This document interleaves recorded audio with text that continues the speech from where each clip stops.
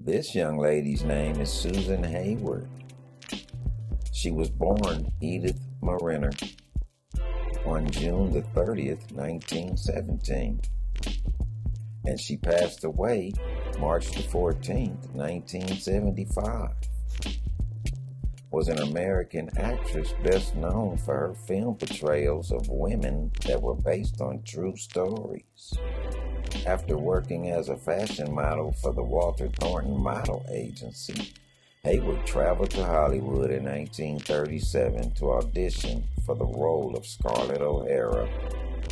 She secured a film contract and played several small supporting roles over the next few years.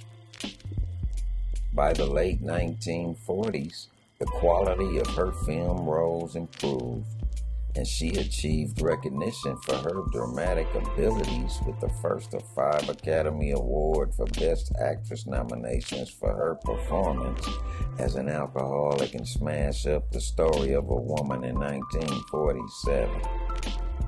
Hayward's success continued through the 1950s as she received nominations for My Foolish Heart in 1949, With a Song in My Heart in 1952, and I'll Cry Tomorrow in 1955, winning the Academy Award for her portrayal of death row inmate Barbara Graham in I Wanna Live in 1958. For her performance in I'll Cry Tomorrow, she won the Cannes Film Festival Award for Best Actress.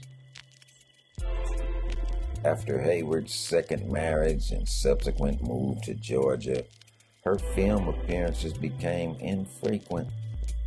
Although she continued acting in film and television until 1972, she died in 1975 of brain cancer.